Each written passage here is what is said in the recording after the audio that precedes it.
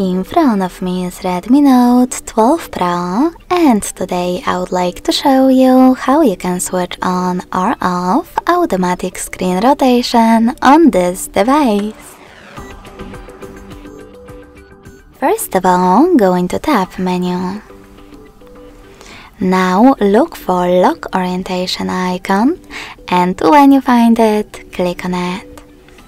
As you can see, mine is see-through.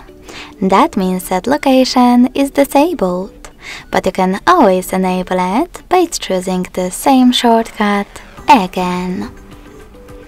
If you want to, you can also go into Settings, scroll down and choose Display.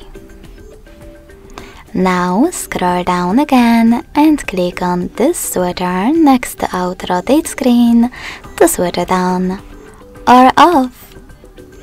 Thanks so much for watching. If you enjoyed this video, smash that like button, comment and subscribe. Bye!